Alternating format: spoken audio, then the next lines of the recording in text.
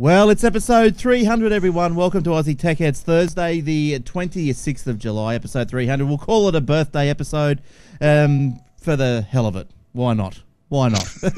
It's 300 episodes. 6 years, so going into the 7th year, pretty much. And, it's a long time. Every week, sitting down here every week, doing a podcast, doing what we love. And here's Will. Hey, Will. How you going? Evening. How are we? Yeah, not too bad. I was just going through a few shows through the week, obviously, and I've noted a couple of things down. You know, just when you guys started and all that. I put together a little what would you call it? A montage of audio, I suppose, or a little snippet of over the last couple of years.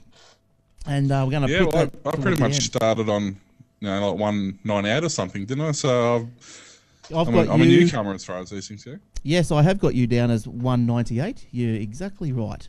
Exactly right. Wasn't a bad guess. No. So we've got Eric will be in late tonight if he makes it at all. He's busy with work as usual at this time of year. But I got here his first episode was 228.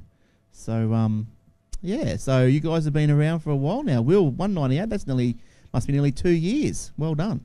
Yeah, be going there. That's 3 hours an episode. 50 episodes a year. That's That's right. That's 300 hours, pretty much. So yes, that's well, I was going to say we've come a long way, but since we started in September 2006, but audio-wise, you wouldn't think so, would you? Audio problems tonight, no. Still plague us, but anyway, it's going good tonight. So let's see how we go. So although the internet, about the only thing that's changed is the internet's got faster. The internet has got faster? Mostly. Yes. Well, I remember when we first started, it was just audio only. Wasn't even on Skype. Mark used to come around and we used to do it face-to-face. Things just weren't happening. I think my cable speed was, upload was about 128k up, I think it was. It was pretty bad. It was pretty bad. But anyway, we're all sorted now with 2.5 meg up, so that's good. Show off. Yeah, well, you've got the same. How's yours going anyway? You'd have the same. Mine is horrible at the moment. The last couple of weeks, I've been getting about 600 up. 600, yeah, right. I actually had a problem through the week as well. I jumped on to do an episode of The Den with Mark through the week, and wouldn't you know, as soon as we jumped on, my internet actually just fell apart and couldn't connect to anything. It just went down. The whole thing went down. So see, it's all the government agencies logging on to listen to you. Possibly. That's what Mark said. That's what he said. So, possibly. But, but what happened was I rang Telstra because the whole thing had died. There was nothing going on. So, and the fix, because I turned everything off, reset everything, blah, blah, blah, and nothing seemed to work. So what had happened... Well, what the fix was, we actually had to take the cable lead out of the back of the modem, the one you screw in, took that out, put that back in, and then that came back up. Don't ask me how that works, but that's what I did. So go and try that, anyone. Maybe, and look, the net's been going pretty good, so maybe it sort of resets something else as well, I don't know. But anyway. But isn't that the same as unplugging your modem? Well, because it's cable, must be there's some sort of charge still going through it. There is constant power going to the cable, so yeah, I guess. Yeah, so give that a shot, Will. Give that a shot. Now, usual intro. Where are my usual intros? I've got it written down here somewhere. I've got to tell everyone what's going on because people need to know. People need to know what they can do because we come in different varieties, different sizes, different shapes. We're in different flavours for your convenience. That's right. And one of the flavours, and we must welcome the lounge, of course. Sorry, very remiss of me, lounge. Welcome to the lounge who come in every Thursday night just to watch us record live. Welcome and have some fun. Also, you can join the lounge if you like, live.thesecrethub.com. Every Thursday night. The Skype, you can Skype in and have a chat to us if you wish. At Skype call handle is Aussie Tech Heads. You'll have to just obviously do it throughout the week or something just to make the contact so I can approve you to jump in. I don't know if it comes up automatically or not. I think I tried to set it like that, so maybe it does. You can do the podcast, obviously, on iTunes, where most of you guys are probably listening to us right now. The pre-recorded video is live. No, it's not. It's video.aussietechheads.com. and also the paper.aussietechheads.com.au, and Will, the radio.aussietechheads.com.au. I think there's a couple of things up there. I put up last week's Aussie Tech Heads. So that should be... Yeah, we're not getting too carried away for the first few weeks because we want to make sure it's actually going to work. That's right. So yeah, so that's going good. And also every week we also replay before the show at around about 7 o'clock. Depends on how long their episode goes for. But it's techwebcast.info with Brad and the gang, and they're approaching 200 episodes also. So well done to you boys as well. It's a great effort. Good to see. And anyone else who does have a podcast or a video cast, whatever you want to vlog cast, whatever you want to call it, if you guys are out there, you want us to let's get you on before the show as well. We'll queue you up. But if you want to start a podcast, give me a ring or give me an email, a video cast, give us an email, or if you've already got one, let us know who you are and we can slot you into the radio and let you play 24/7 as well with anything else. So let's start growing this thing, eh? Let's start making Aussie podcasts and stuff happen.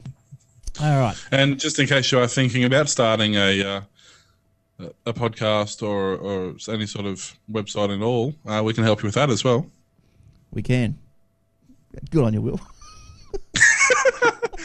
You don't know how, but we can.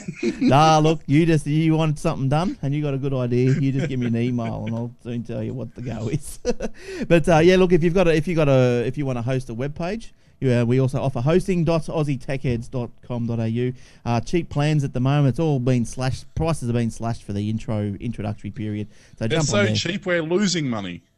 That's exactly right. That's actually not far off the truth. So jump on there and get some good hosting deals while they last. Also register your domain name. So hosting.aussietechheads.com.au. Good stuff. Good stuff. All right. Well, we better get in with some news. Well, I was just going to quickly ask you before we get carried away with that. You had the opportunity to go to Cinex last night. I did. For those who don't know, Cinex is basically a geek fest, as all my friends call it. Yeah, it's probably it's just for like the resellers and all that sort of stuff. It's just the vendors showcase their products. Microsoft, Epson, Brother, Eaton, ARN, just a whole heap of them. You know what it's like. Yeah, it's great because you get to see what's going on before it actually happens a lot of the time. Yeah, so that was good. It was good. No, it was a bit smaller than last year, I think, Will. A little bit because it was too early, see? Nobody was there. Yeah, you could be right. Could be right. Okay, someone's saying Skype's not on. Someone's trying to ring. Skype's not on. Yes, it is. You might have the old Skype handle. It is now Aussie Tech Heads with an S. So I'd say whoever that is, PA, you might have the old Skype handle because we changed it. We had to add the S onto it. All right, now let's so Cinex was good. There's not much going on. Oh, and now I think Will's just jumped out. Great Thursdays. Sorry, our server's have encountered an error. Please try again. Fatal server response from the Hangout. Oh my goodness me. We better try again, eh? See if we can get him back. Oh, you gotta love it. You gotta love it. All right. So while we're doing that, well, these are riveting. So he's going to come back and just wait, and we're going to edit this bit out. Yes, okay. Well, we finished talking about that about 10 minutes ago because the Hangout went down. It's gone down for everyone apparently. So everyone in the lounge still can't get on a Hangout either. So anyway, let's move on. Onwards and upwards. We can do things without Google. We've gone back to Skype. So whoopee doo. Sound check, Will. How's that going? It's good. Yeah. Okay. All right. Well, let's start some stories. Let's get this show on the road, for goodness sakes. Just a little quick one that I saw. Optus is to buy Eatability, $6 million. Don't even know what Eatability is. You ever heard of it, Will? As far as I know, it's like a Foursquare for restaurants. Yeah, something like that. I've never heard of it. Strange, curious thing is that apparently the acquisition is pending and subject to review by the Foreign Investment Review Board. What the hell's that got to do with that? Hey? Yeah, I know. Must be a foreign company then. Well, Optus is. You know, like Singtel. But, that's what I mean. So, But I thought you could only if you know, with newspapers, you can buy this only buy so much percentage of the whole market. But they're in telephones now. They're going into a web page. I didn't think there was any. Yeah, but see, I guess you have to figure out how many Australian restaurant directories there are. What is it? So who cares? But anyway, that's what's going on. That was just probably Yellow Pages. Telstra's probably getting upset because there's another lack of use for the Yellow Pages. Anyway, that's that. I didn't really care. Now, probably more important stories for people is Apple ships OS X Mountain Lion. That's already gone out through the download store. Mac OS X 10.8 has been released. Now it's a 4 gig download, and according to internet analytics company Net Applications, 84% of the in-use Macs run either Lion or Snow Leopard. So that's a pretty high percentage of up-to-date machines out there, higher than Windows XP and versus Windows 7 machines. So Apple has begun taking requests for a free copy of the Mountain Lion from customers who have purchased a new Mac on or after June 11. So if you've purchased a new Mac on or after June 11, get down to Apple Store and you'll be able to get a voucher or code or whatever to get a free upgrade. So to obtain the code necessary, there is a form and there's a link on the web page for you to fill a form out. Now, look, yep. I was going to say, there's a couple of things with it, though. Some of the people in the know are saying don't upgrade yet. There's a compatibility program you can run because apparently there is quite a few business productivity programs that don't actually work with it at the moment. Right. So if you're using it, certain video editing programs, photo editing programs, audio editing programs, accounting software, there's a fair amount of those that don't work at the moment. But they'll all be updated probably. They will post haste. It's just one of those things. You just have to be a little bit wary of it. Now the update apparently takes from around about averaging 13 to 57 minutes, depending on what Mac you're putting it on. Now these times are average from a number of machines that have had no or very little use. So they're pretty vanilla machines from the store. So no internet downloads and the accumulated crap that you normally would get over periods of time. So the Mountain Lion update costs $19.99 and can be installed, as we said, on most Macs.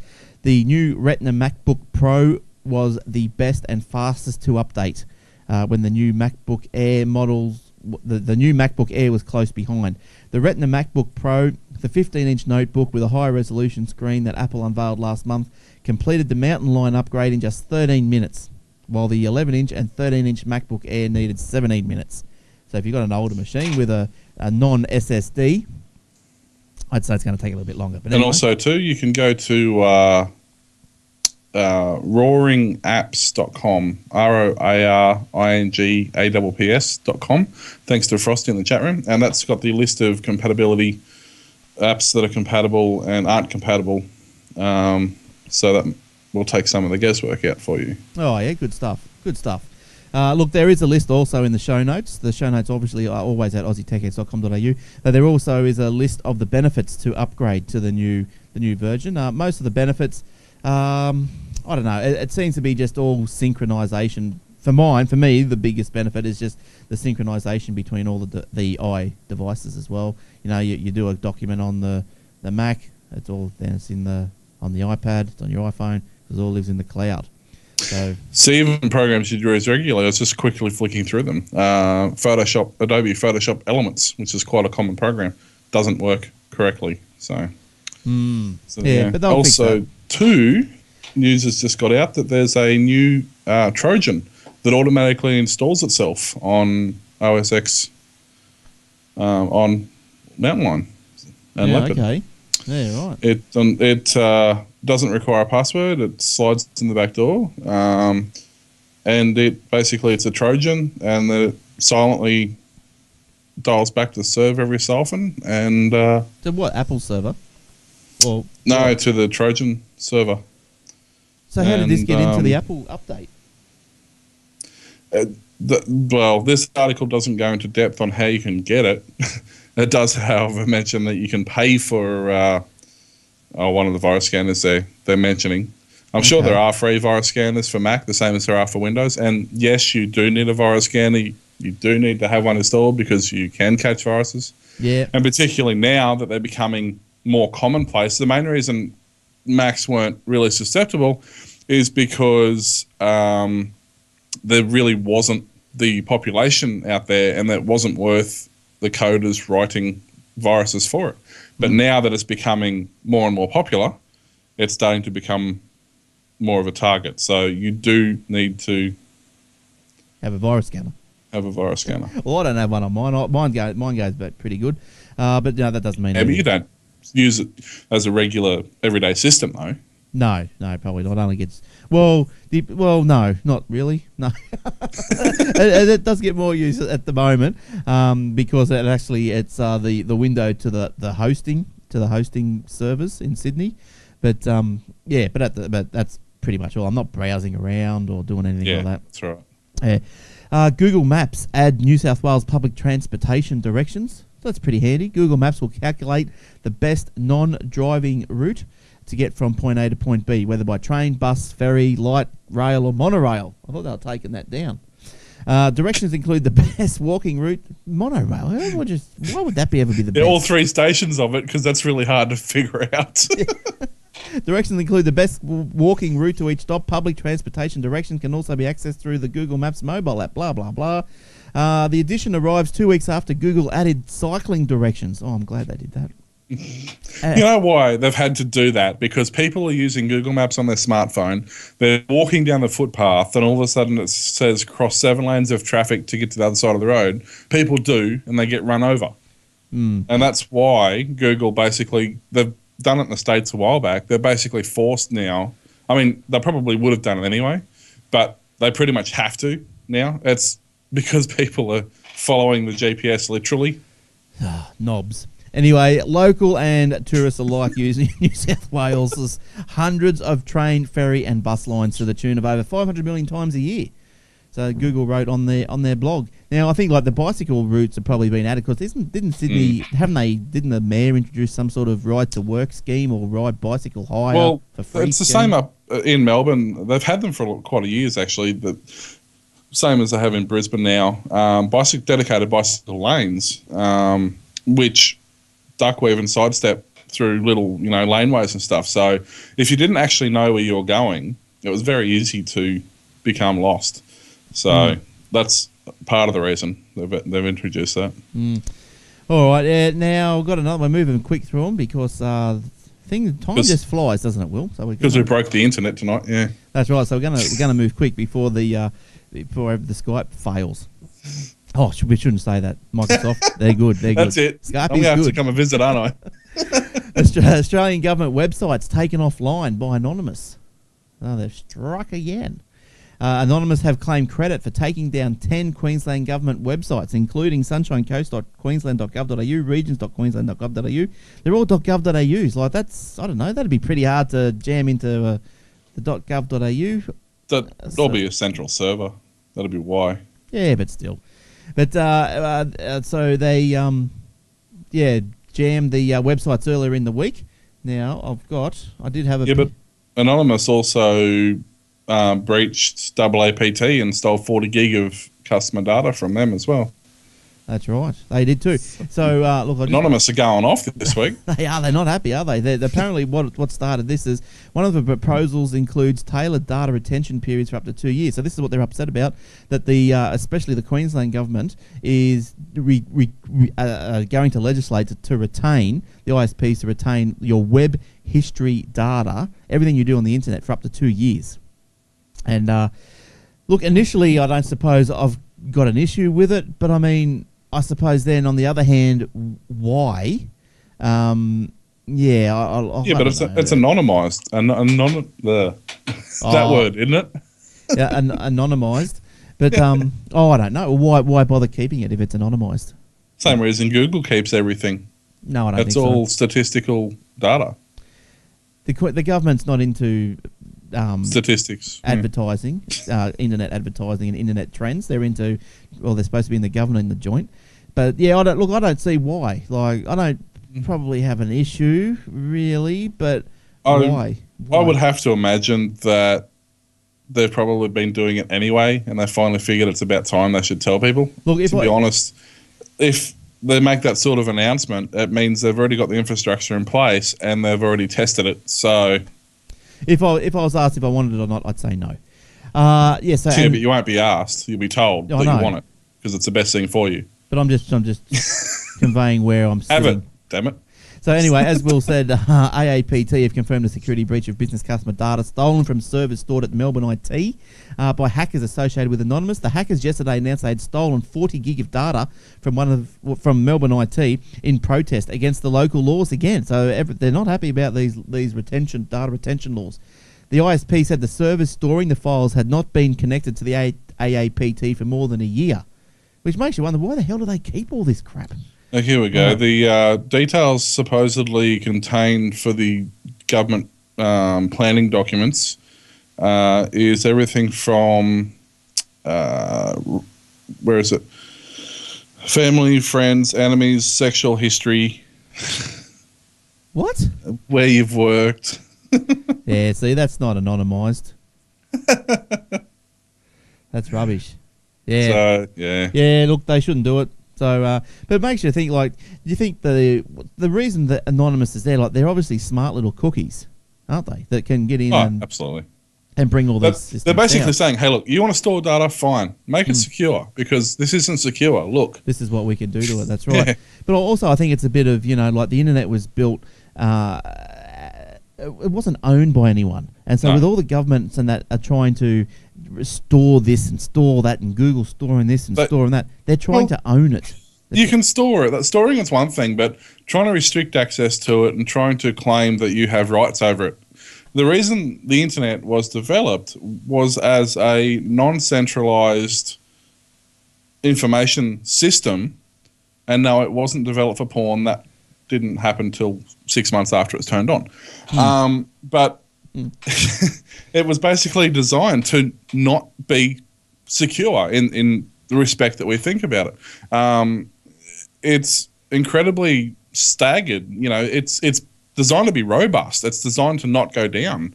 It's not designed to be, locked up and turned into a secure facility. It won't work like that. The internet can't handle that sort of transition. So if it's going to go that way, effectively the internet has to be scrapped and rebuilt, really, into a completely different system because it just won't work. Yeah, I think that the government, for whatever reason, they just get a bit paranoid about it. I mean, could you imagine searching? Say they do store it and it's semi-anonymized, but you know what to search for, so you can access some of your own records. Could you imagine searching for your name and having 2 years worth of data to, in terms of information and searchability, how much bandwidth and how much data that would consume? As PA said in the chat room, the amount of storage space you would need, even if you're just storing raw text, is absolutely ludicrous. So maybe the story is not entirely correct, what the legislation's supposed to do. But I'm sure more will come out of it as time goes on. As time goes on, no doubt. But on the other hand, and on a higher good note, Australia cuts down on spam. We're not pumping out as much spam anymore. Well, that's good because we just topped the scales for piracy. So good. Okay. We've put our talents to something it all balances else. out. That's right. Australia accounted for 0.26% of global spam in the second quarter. So that's not very much. And making it the 52nd in the world. The report revealed this is an improvement over September 2010 when Australia accounted for 1% of all spam. India produced the most spam of any country with 11.4%. I thought it was like those Bangladeshi princes or whatever they are. No, who knows? But yeah, so India's got 11.4% of the spam, pumps out 11.4%, despite only being accounting for 5.3% of the world's internet population. But apparently in the areas that do have technology, I was speaking to a friend who went over there, and he said the connectivity you have in that place is amazing. Everything from, they've got free Wi-Fi hotspots all over the place, and, it's fully, it's an incredibly connected society. Yeah. So India, it's up and coming, isn't it? So the USA, once the top spam producer, is now in second place. You know why? It's our spam count's so low. It's because our internet's so damn expensive. Nobody can afford to do it. Probably, but we've got pretty tight controls, haven't we? Like pretty big fines. I'm not sure if India probably doesn't have anything. I mean, the other countries do if they spam us, but they're all anonymised. You're never going to find out who it is. Yeah, probably not. And I mean, how many of those Indian servers are spoofed? I mean, they might say, there's 16% or whatever it is coming from India, but that's just where the IP address is coming from. That doesn't mean they're not coming from Taiwan being spoofed through a fake IP through India. Yeah, true. Yeah, who knows what goes on. I just don't like it. I'm glad that my Gmail pumped it all out to the spam box. I hardly get any. Oh, it does. I have to admit, that's one thing Gmail does really well. And it very rarely gives fake, incorrect spam either. Yeah. Look, sometimes I have to occasionally I will go through the spam just to see, what's going on. And yeah, you do have to pull a couple out, but they're not really important ones. Just ones, probably emails that, you're one of, say, 1,000 recipients or something. They've probably decided that's spam. Yeah.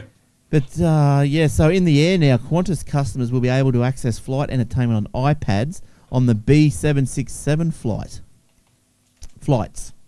Qantas will partner with Panasonic to use its EXW solution for queue streaming, which will provide on-demand in-flight entertainment content in business class and economy.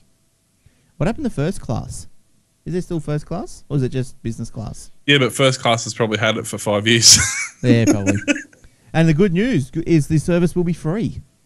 The first B767 aircraft will be fitted with the iPads in the fourth quarter of this year and will primarily operate on the East Coast and Perth routes. Now, I've got somewhere a story I mentioned. I remember talking about it months ago. They were beta testing the iPads, and because you can't take certain icons off the desktop and stuff, what they did was they just created a folder down the bottom that said "Do not open." Right. And it's got all the normal folders, like your system settings and everything like that, you can't normally take off. So I'll be curious to see how they've got around that by now. Yeah, do not open. That'd work, wouldn't it? Or why didn't they just put it down in the corner of the screen and just put a sticker on the screen? Or paint it black. Yeah, just put a sticker over the bottom of the screen, 1/2 inch wide. Yeah. Yeah. So the only two seats in a plane that I don't want to have the iPads is obviously up in the cockpit. We know what happens when they do that. Remember that story from a few months ago?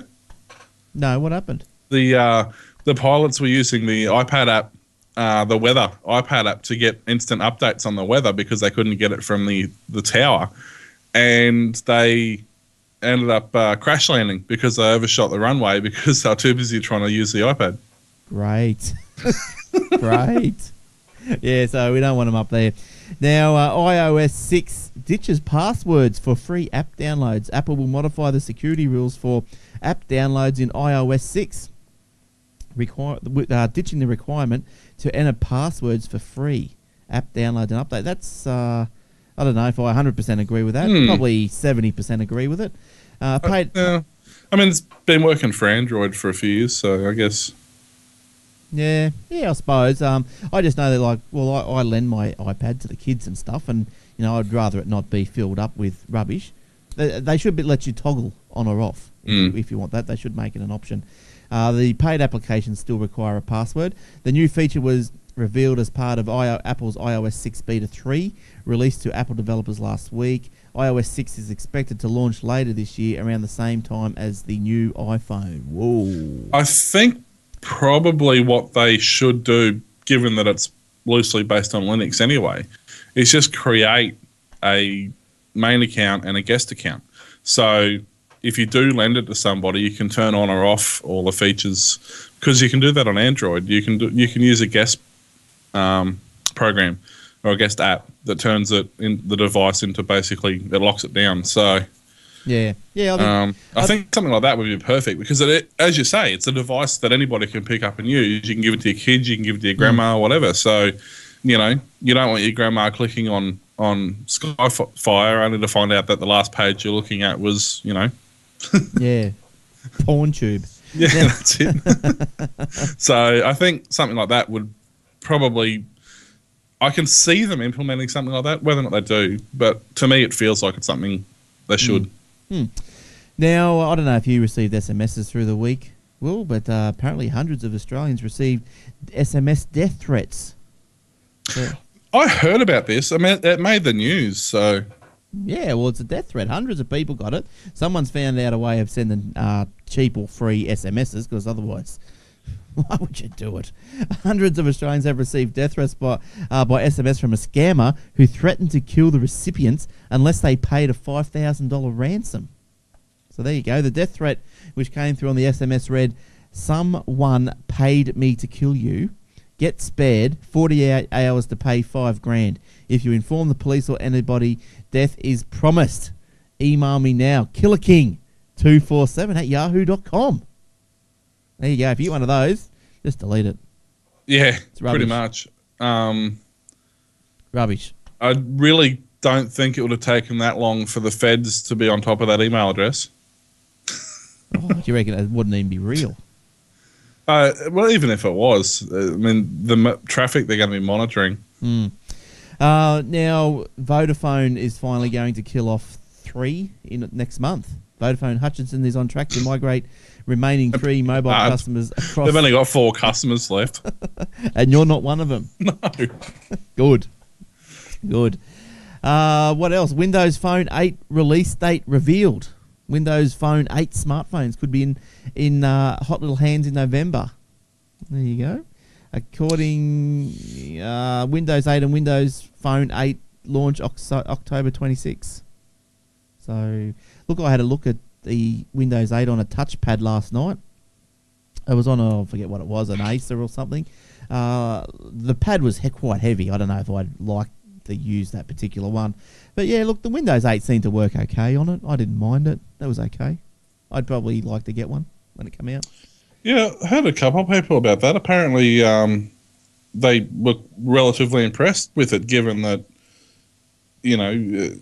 previous Windows incarnations have been more or less unusable. And look, I've played a bit more with the Windows 8 on my laptop here, because like one of the main things that strikes you straight away is there's no start button. So if you want to go to the control panel, for instance, say you wanted to create a user account, how?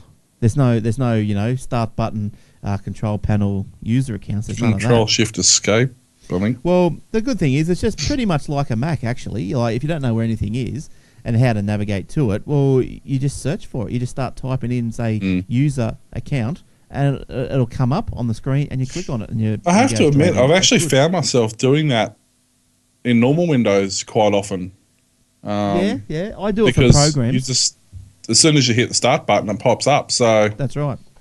I guess if you're sort of doing that anyway, it's not too bad. That's the only thing that I could probably pick on at the moment. Look, why they took it away, I've got no idea. I didn't think it would matter if they left it there or not. It's just one of those things. But it's gone, so we've got to get used to it.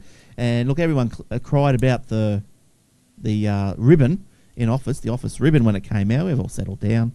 We've all got over it. So we'll be right. We'll live on. We won't die. That's it. And while speaking of Microsoft, they've written down their Microsoft Post first ever loss. Nasty. Really? I missed that one. A massive write-down in the value of a quantitative advertising network and slowing sales of PCs running Windows has contributed to Microsoft reporting its first ever loss in its 26-year history on the stock exchange. Wow. Yeah, so that's pretty big. And yet, Korea Electronics is currently the world's top-selling smartphone maker and just sold 10 million units of their newest Galaxy S3 since its launch 2 months ago, and they just recorded an operating profit this month of $5.7 billion. Wow, that's a lot, isn't it? Didn't I read somewhere that Apple's profit was down a bit this quarter to something? Well, they say here that the Samsung shipped 44.5 million smartphones in the first quarter, and Apple only shipped 35 million. So Samsung shipped 9 million more devices than Apple. Yeah, well, they were saying that Apple's profit was disappointing because it was down to 6.6 million or billion or something. So, very disappointing. Yeah, it's horribly disappointing. And Microsoft lost $492 million during the June quarter. So that's only $500 million. That's all right. They got heaps. As opposed to a profit of 5.87 billion a year ago. Well, that's a big turnaround. So a year ago, yeah, well, that's $6 billion loss, isn't it? A year ago, they made a profit 5.8 billion, and they lose today $500 million. So they've lost $500 million. They've lost a bit over $5 billion in 12 months. Yeah, Microsoft shares rose, although 2.14% to $31.32. That's just they're still down on what they used to be, though. But remember, they used to be 100 and something. Oh, easy, yeah. And Apple's what 300 and something, aren't they? Or 400 and something. Apple's gone crazy. Yeah. So So anyway, Microsoft. To hear the international Fair Trading Court or something, I can't remember. I've been trying to find the story for the last 10 minutes and I can't.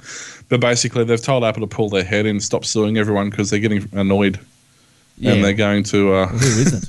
They're basically going to.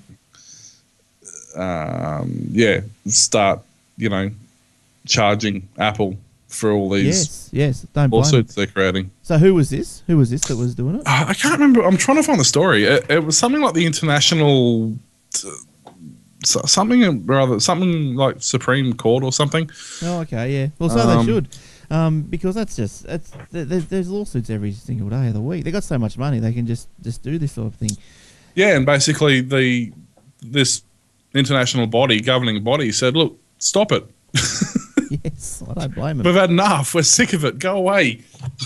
Now, here's another one out of the UK here. Scenes of violence and destruction were inappropriate for young children, and this has caused the Call of Duty Modern Warfare 3 advertisement during daytime TV get banned. So, really? Yeah, so I think that's probably a fair call. Kids at home during the day anyway. They should be at school. They include buildings exploding and catching fire, armed men firing at a lorry until it crashes, and a helicopter firing rockets. 2 viewers complained. That's an outrage that the advert should not be on during the day. So they got their way. 2 viewers. It's probably a fair thing. Oh, yeah, but it's probably a fair thing. But, geez, 2? Jeez. One of them said that they're maybe 2% of viewers, but not 2 viewers. It said 2. I'll show you. Where's my link? It is there. I'll come. Yeah, no, but I'm saying, if 2% of viewers complained, maybe, but not 2 viewers. Well, it's not like the BBC to make a mistake, is it? Is it BBC 1 or BBC 2 or BBC 3 or BBC 4 or whatever they're up to now? But anyway, one of them said that their children aged between 2 and 4 were frightened. The action in the advert set in New York, London and Paris is accompanied by a voiceover saying, "The world as you knew it is gone. How far will you go to bring it back?" Did they consider, I don't know, taking their kid outside and walking them down the street? No, wasn't a consideration. It was raining, as usual. The game broke records on its launch in November with more than 6.5 million copies sold in the UK and in the US in its first 24 hours of release. So there you go. Yeah. And, all right, satellite turns 50.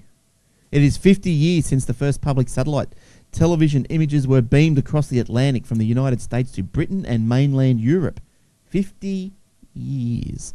Audio snippet is available on the webpage there. That's in the show notes. But it is of an audio snippet of Ian Logie Baird, grandson of John Logie Baird, who apparently is the curator of broadcast culture at the National Media Museum in the UK. And 50 years since the first satellite.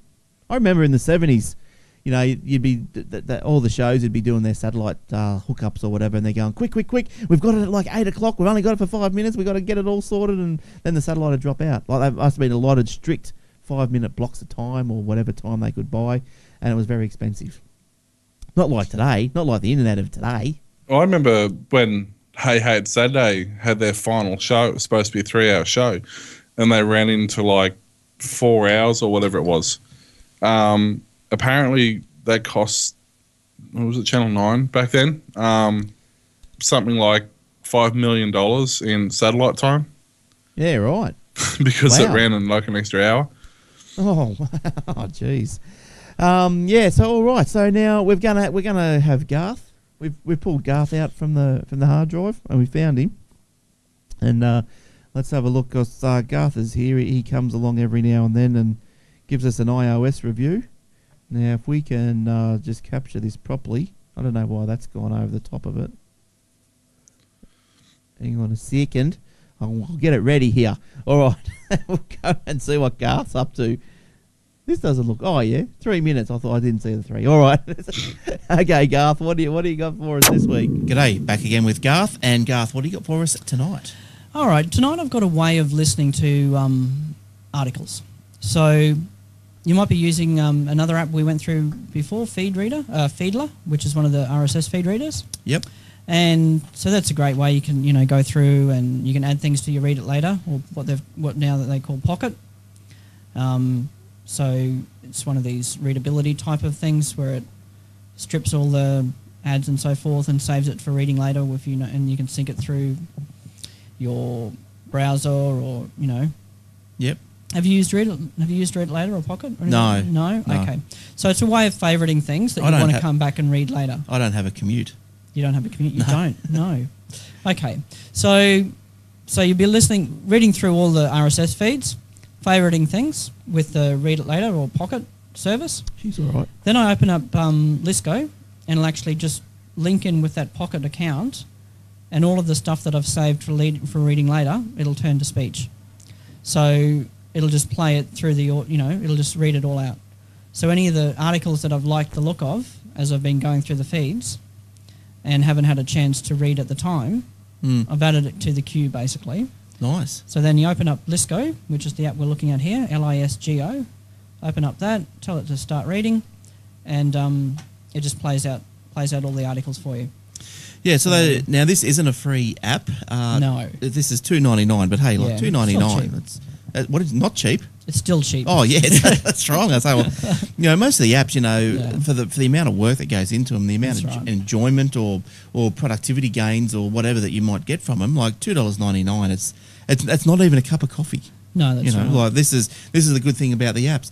Now this is compatible with the iPhone, iPod Touch, requires iOS 4 or later, and so you use this a lot, Garth. You're a fan? I use it a bit, yeah, because basically what it means, I think it'd be really good for other people who are like driving. Yep. And you want to keep up with various news articles or whatever it is. Right. I don't know, if you're time poor and you still want to keep up with this sort of stuff, this can be a really handy way. In the same way that Audible is a great way of listening to your audiobooks to get a bit of reading done, this is a great way to get through some of your blogs. Now, just reading some of the advantages or features of this, it's got here switch between reading and listening. So you can switch from reading to listening anytime with Lisco. So just double tap at the place where you'd like to start listening and Lisco will speak out loud from the part you selected. Do you prefer reading instead of listening when you sit down? When Lisco is reading an article for you, the words will scroll along with the audio. Yeah. So you can get back to reading easily. That's right. Yeah, so that sounds good. Start playing at any position. Double tap to jump anywhere in the article. Auto scrolling works offline, works in the background, supports remote control, reorder your reading list easily, view the original web page, and adaptable voice speed. Oh, Garth, you'd love that. You like the adaptable voice speeds. Absolutely. Listen to stuff in half the time. Yeah. All right, that's a good one. Let's go. Good stuff. And a little app.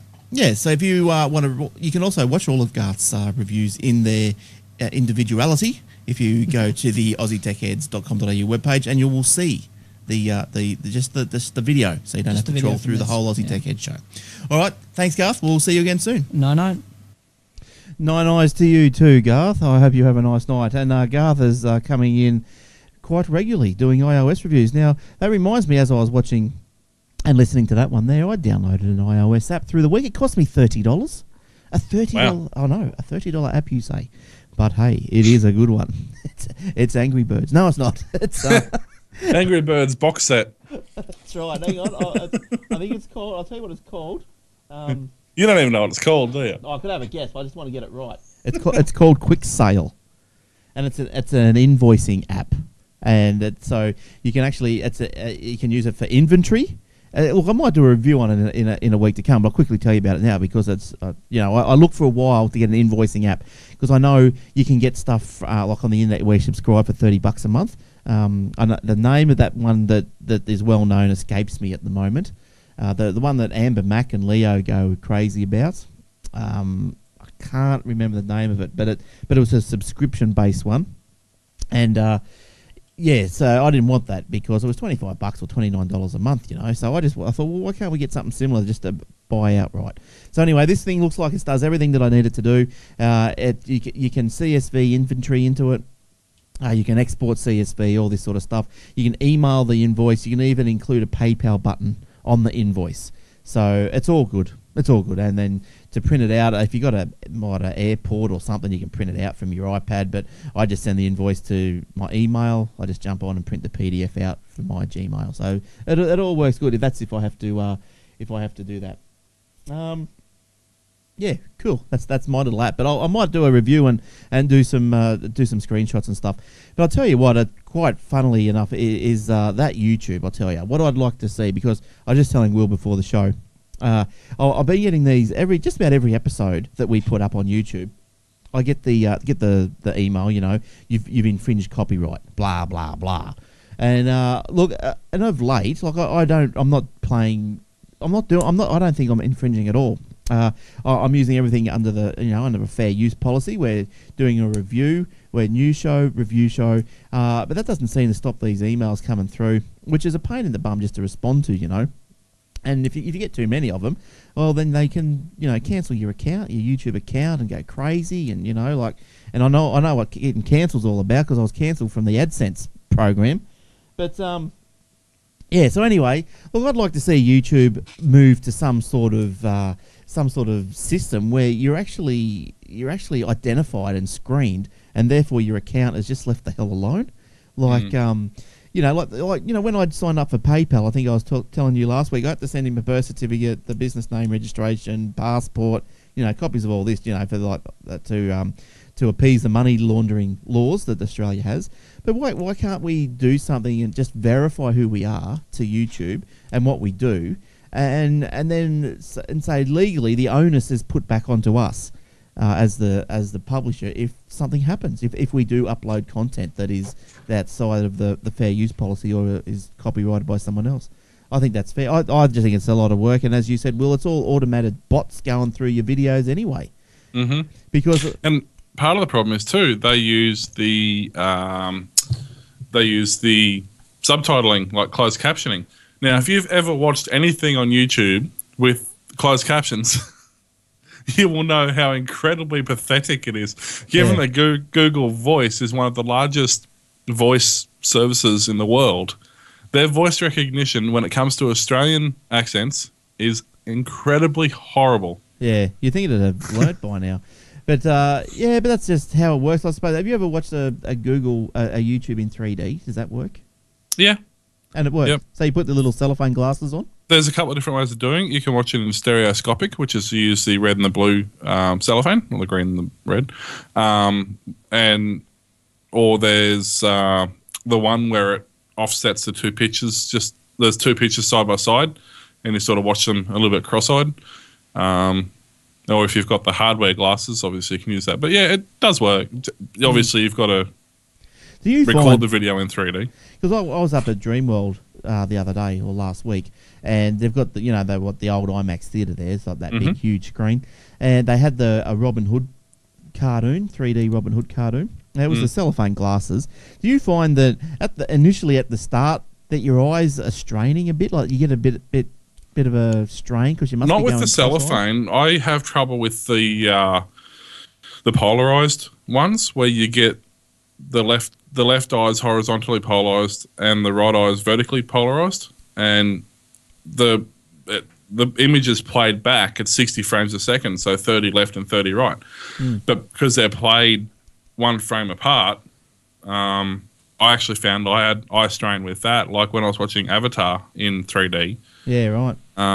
But I overcame that because what I would do is, when you're watching a scene where they're inside, for example, and there's no depth of field, I would you don't need the glasses on because there's no 3D depth there anyway. So when I was watching those scenes, I took the glasses off and watched it. And then when they went outside, where there was much more depth of field, I put the glasses back on. And, so it sort of alleviated my eye strain.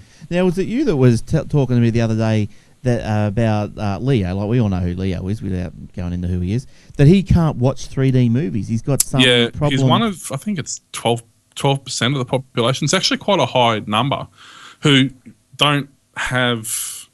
They have two eyes, obviously, so you still have stereo vision, so you still have your full, field of view, but you don't have the depth perception properly. You have it, like, if you close one eye and try and reach for something, your depth perception's out of whack. It's not that bad. It still works. But when they watch 3D things, their brain doesn't process it to the extent, so... Yeah. That's insane. So he can't just go out and he can't enjoy his little 3D movie. Yeah, pretty much. Don't care. I can. Yeah, that's no good. That's no good. All right. All right. So I think does he have a bung eye? I think he might have. I was just you're talking earlier before we went to Garth about 50 years. How technology's changed basically in 50 years. I've got an old 4-drive. It's called an old G60 Patrol. It's actually nearly 60-year-old. And 50 years ago, it was the first vehicle to cross the Simpson Desert. What, your car? Not mine specifically, but the G60 Patrol. Yeah, right. And they just this week, they've got back from doing a 50-year anniversary crossing. Nice. Using the old G60 Patrol, and they had a Prado and something else tag along, and both those broke down. Right. And the old 55-year-old G60 Patrol just plodded along, made it from one end of Australia to the other. Wow, kept on keeping on. So it just goes to show you, they went with a 3-year-old vehicle. Yeah. And, the 50-year-old vehicle made it, no worries. Nice. So it just goes to show you that, technology hasn't necessarily changed for the better. Well, they in the old days, they made things to last, didn't they? Like these days, you just, silly things and simple things. I suppose with technology, nothing simple. But, I got a computer in through the week. I think I was talking about it last week, whenever it was, that it kept turning itself off. And so I've eventually diagnosed that it was the motherboard. So I wanted to replace the motherboard, but you can't find the specific motherboard that takes the chips anymore. Because the chip that was in it was the LGA 1156 style, and all the motherboards these days are 1155 because they're newer. They've moved on, and I know I could have, because I'm pretty sure it wasn't the chip, and I'm pretty sure it was the motherboard. So, but I don't buy motherboards off eBay and all this sort of stuff. So the guy had to buy a CPU and a motherboard. But I thought, just what a waste. But see, that's a good thing about AMD in some respects. They keep a lot of backwards compatibility. Like the new AM3 socket will actually fit chips that are 8 or 9 year old still. So, But I'll tell you, I got onto the eBay, and as part of my arsenal now, I bought. I have. It hasn't been opened yet either, because I only got it today. But it's a postcard. There you go. A postcard. You stick that into the motherboard. I don't know. You can. Yep. It's got a digital readout. Oh, there. Is that the PCIe one? But it's also for laptops. It's got a USB cable as well. Oh, cool. So it does laptops as well through the USB. But look, I'll just I'll show you. I'll get it out. I wonder how that works. Oh, who knows? As long as it works. There you go. It's got a little readout there. You plug it into the motherboard there. I guess gone are the days of listening for the beeps. Well, this is when you don't get any beeps. This is when, like, the problems I had. I tried everything on that machine. I even replaced the CMOS battery, which I ordered a couple from India as well. They were like $1 for 10. So I thought, and free postage. So you should have let me know. I would have sent you a box. Oh, have you got some? Yeah. How much they cost you? $1 for 10? About 1.50 each. Yes. Well, that little postcard was only about, I think $2. Yeah. Free postage. So I got 3 of them. That's it. Yeah, so you might as well stock up. And I did get some. I got some little glue, CPU glue, because I thought, why not? It was like $1 for 10. So why not? It's always So handy cheap. to have that, the Arctic Yeah, silver. because it goes hard. Does it go hard pretty fast? Because like the last tube I had went The hard. cheaper ones do. You buy the good ones, like the Arctic Silver, I think it is. It's not supposed to go hard, although it still does, but Yeah. it takes a couple of years. Yeah. Whereas, the cheaper ones, as soon as they heat up, they go hard. All right, so we're getting to the end of the show. Have you got any more stories, Will? Quickly, the Nexus 7, which is Google's new toy, basically. It's the 7-inch tab, obviously. Yep. It's just been released. It's $199. That's US, so it's probably $4,000 Australian. But it looks really neat. Basically, it's a 7-inch 1280 by 800 display. It's got scratch resistant, basically Gorilla Glass on the screen. Supposedly lasts, using it pretty heavily, you should get a full day, 8 to 9 hours use out of it. Obviously comes with Jelly Bean, Android 4.1. It's got a quad-core Tegra 3 processor. So it's going to be pretty sweet. Good, yeah. Comes with either 8 or 16 gig internal memory. Yeah. And obviously all the usual, GPSs and Wi-Fi and everything like that. So that'll be a pretty sweet little thing, especially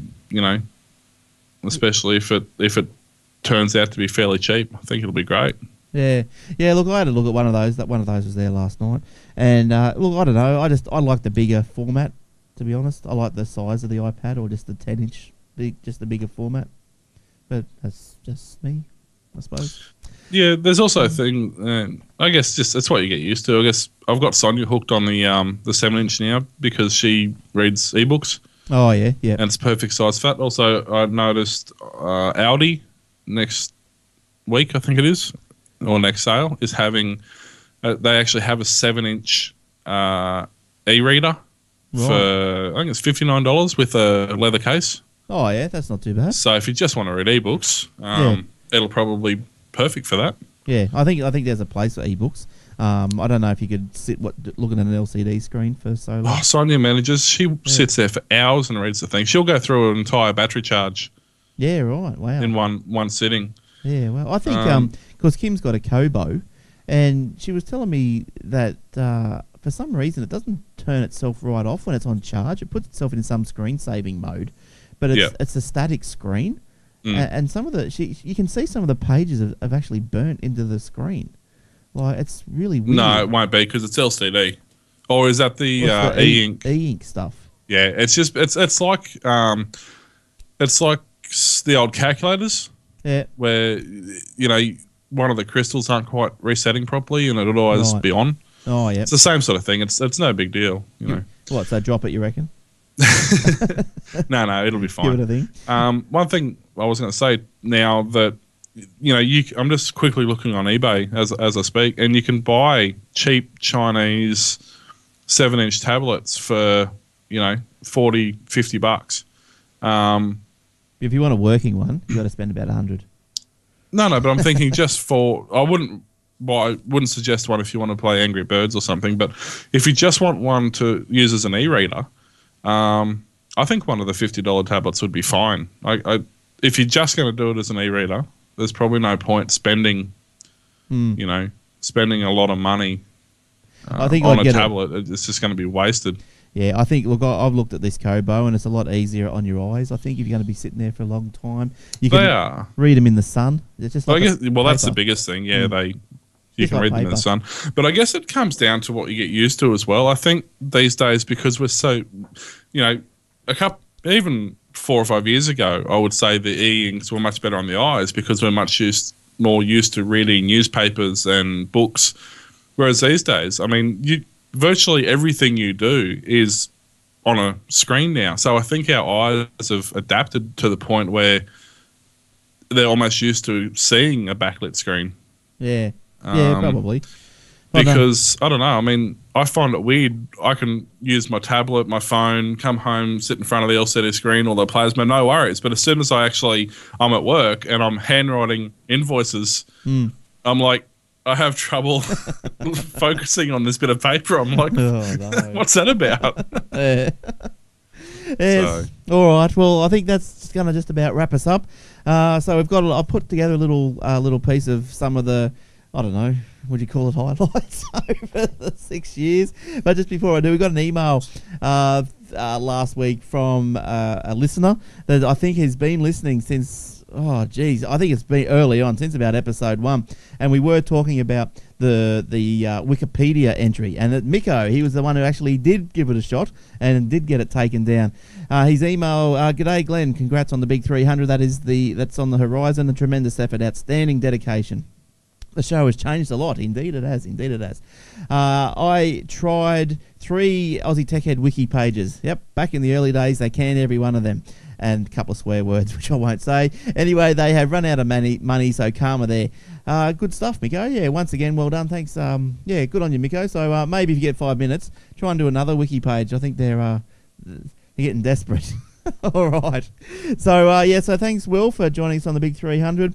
Thanks to everyone that's listened throughout the 6 years and everything like that. Maybe we'll do another 6 years. We'll see what happens. But next week we'll start from 301.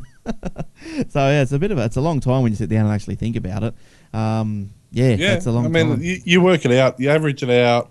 Minimum 3 hours a show. For 300 shows, that's 900 hours minimum. Per. And that if you've got 2 or 3 people, so you're looking, well over 2,000 man hours. Yeah, that's right. So when you think about it, that's quite a devotion. It is, but it's good. It's good fun, and it's come from an audio only podcast into video, and everything going on. So that's been good. It's been good, and thanks to everyone that's listened and made it happen, and thanks to everyone that's ever appeared on the show. And let's try and do another 6 years. So we'll tune up the oscillator or whatever. Can you do it on the Sky? Give me a sec. I'm working on it. I'm slightly at a disadvantage, but it's okay. Hopefully it should be working. All right, in a minute. So it's going to go in a sec, so I'll keep talking until it starts. But look, I've gone through the episodes. Look, I know there's a lot more that I could have put in, and there's probably a lot that should have been left out. But there's a lot more I could have put in. But hopefully I've got a bit of a grab of some things that you might find interesting. So we'll cue the oscillator in a second. Is it not working? It should be working. No. It's supposed to be working. Damn you, Skype. All right, well, we'll just have to... It tells me it's working. The picture that it tells me that I'm sending to you is working. No, it's just a nothing picture. What's a bit bloody useless? All right, well, I'm just gonna put a picture of the car up then. There we go. All right. So, thanks, everyone. We'll see you next week for episode 301.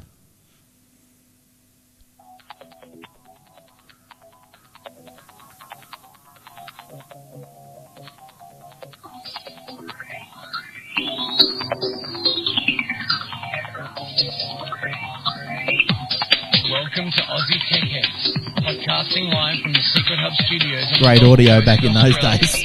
Sit back, relax, and listen for a while. Who knows? You might learn something. Welcome, ladies and gentlemen, to Aussie Tech Heads. Howdy. And that's Tech Heads with a T-E-C-H. We are the guys, is Glenn and myself, Mark. Say hello, Glenn. Hello, everybody. And Mark, hello, everyone. We're from Retro Reviews. You may have heard us already. We're the first of the two of the group of people that will be involved in these podcasts. Yes, that's correct. We'll be bringing on more guests as time progresses. Yes. Of different age brackets. Glenn and I are pretty much born the same year, so we're, I don't know, what would that make us? Old. Oh, yeah. Crossing over to you live. Jeff. Maths is a strong point. The Apple Mac Club. yes. Good on you, Jeff. Hello listeners, it's Jeffrey here coming to you live from the Gold Coast Macintosh Users Group meeting. We're at All Saints Anglican College here on the sunny Gold Coast. That's one the of the best places to be in Vice-Chancellor. Australia at the moment. Now I'm just going to hand you over to the club president Steve, who's going to give you a quick run through on what's on the agenda for the meeting today. Thanks, Jeffrey. Well, tonight we're going to be looking at the new iPod Shuffle, tiny little device that holds over 240 songs and has quite stunning audio quality and is so tiny that you can just about stick it onto any garment, T-shirts and business suit, whatever you like. So a fantastic little thing that we'll have a good close look at. We're also going to be looking at iPhoto. We're going to have some quick tips so that we can make the most of this very handy piece of software that comes built in to all the Macs that presently are released. And that should be just the thing for those Christmas pics. We're also going to be looking at ways of posting those pictures that we're collecting presently. So we're looking at some of the online options that are available to us, including Flickr, PhotoBucket, .mac, and a few other places where we can store our digital images. We're also going to be looking at favourite utilities for 2006. Oh, yeah. Dear Mark and Glenn, old Sepp here. I'm a little bit upset by one of the comments that was made after my old fella slipped out of my pyjamas. And I have to admit, my wife and I, Glynis, a lover, we decided to get away from it because the barrage of insults that came through the forum really kind of got me a little bit upset. So Glynis and I decided to go to London. And bugger me, we're in London and I'm thinking my old fella's not going to get a mention and I'm going to be fine because when I was in Australia people were saying my old sausage was sticking out and my old fella was sticking out. So no sooner had I been in London, some little bugger came up and threw a sausage at me. Oh, yeah. Steve, how are you? Oh, pretty good, mate. Pretty good. How's yourself? Yeah, not too bad, thanks. And of course, Excellent. also in the internets on the Skypes is Reg. Hey, how are you, Reg? Not bad. Hi, everybody. Oh, yeah. Hey, Pipe Networks. This is about that Sydney to Guam cable. Yes. Right, it's finally been connected. They're testing it right now. Because now It's in the testing phase. Bevan Slattery said today in a statement, we now have staff in Sydney, Guam, Papua New Guinea, Tokyo, San Jose, establishing PRP points of presence and preparing testing of the greater network. Oh, yeah. welcome. Oh, geez, tell you what, time comes around fast, doesn't it? The weeks just roll around. It's episode 163, Aussie Tech Head, and with us tonight, we're going to get straight into it. Wayne, how you going, Wayne? G'day, Glenn. G'day, everyone. How are we going today? Yeah, not too bad, thanks. Hi, lounge. We've got a couple there in the lounge, and also we've got a Google Wave going again this week. If anyone's got the signed up to Google Wave, what's that? Google what? I've twittered, so you need to get into Twitter and get the link and join us in the Wave as well. And you can practice your waving skills and all that sort of fun stuff. All right. So it's been a busy week, a lot of heat. Oh, Right, welcome to Aussie Tech Heads, episode 79. I'm your host, Sepp. Unfortunately, no other bugger could make it because they're all getting absolutely off their nut. They've had big cheeseburgers and they're going off to the pub, so they've left me to do the whole bloody show. I'm just letting everybody know that Glynis and I got back together again, and I think the best thing about it is being that my name's McGuinness, as in my surname. We worked out after a couple of shardies that it's Glynis McGuinness, so we're thinking of doing a cartoon character or something in honour of her, and also the fact that we got back together again. Love you, Glinny. Anyway, hang on a second. What's that? Oh, bugger me. They've come back again. Oh, they're probably pissed off their nut. Oh, all right, come on in, you buggers. I'm going off there. Give me fucking up. Cheers.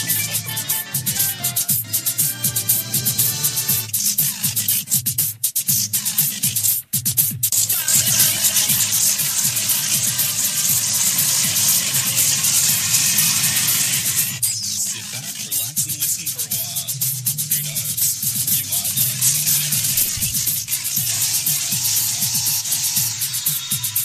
Whoa, ho, ho. I think we've been stuck in a time warp.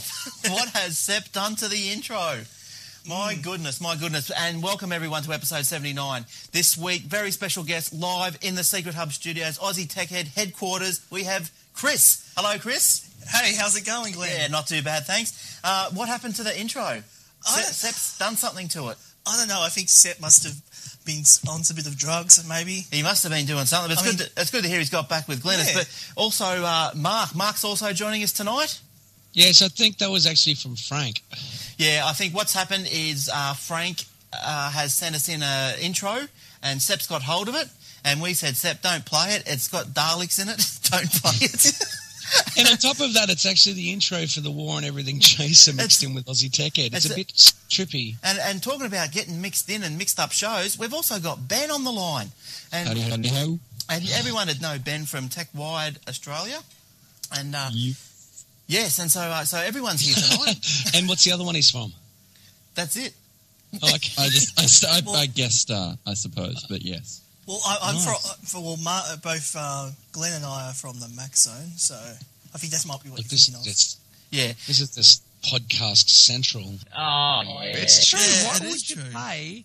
You know, if people are downloading the latest songs for free on LimeWire and downloading torrents and downloading bloody Wolverine before it comes out at the movies, why the hell are they going to pay for newspapers? Apart from the fact that 90% of them can't even fucking read. Financial Review. Oh, no.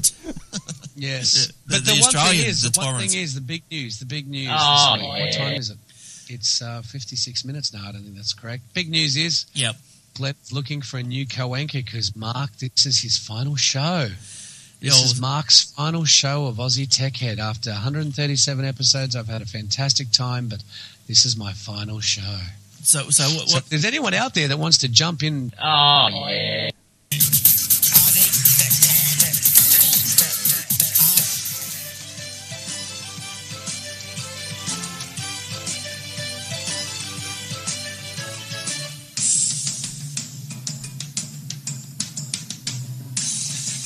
Hello and welcome everyone to episode 230 of Aussie Tech Head, and yes, it's St. Pat's Day, and if I could do an Irish voice accent, I would do one for you, but episode 230, that's about the best I've got, to be sure.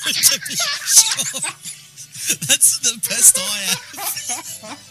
Oh, look, I invite anyone, if you can do better, to please come on and give it a shot. But anyway, yes, welcome. It is Aussie Tech Heads, and we'll just get rid of this music. Oh, yeah. 1 minute to auto-destruct. Hello, Aussie Tech Head. Anthony from Logan, formerly from Wellington. Remembering passwords is getting harder and harder. I use Password Safe to store most of my details, but now with so many websites requiring a login, remembering all my passwords is next to impossible. And while Password Safe works really well, as soon as I go to another computer, I don't have access to it.